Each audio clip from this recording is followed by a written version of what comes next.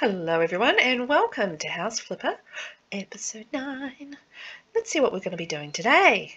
Checking our mail. Look at our balance, 47,000. I think we're doing pretty good there. We might just about be ready to purchase a house actually. Wow, yeah, we have got enough to purchase a house. We must be getting pretty close to that. Okay, but let's check our mail. We're going to save up a little bit more money, and we've got another garden job. Ooh, trees need cutting down, from Catherine. Hi, I've got some trees on my lot. My grandfather planted them. They've grown so big, they've overshadowed the entire lot. Nothing's growing underneath them, and I've been dreaming of a flowery garden and catching some sun on my deck. Oh, that does sound lovely, Catherine. I need you to cut down at least 2 of them. Can I count on you?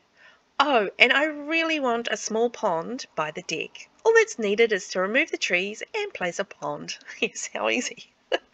I'll take care of the flowers myself. Thanks, Catherine S. Well, Catherine, we are going to do our very best. It's our house flipper guarantee. Enjoy!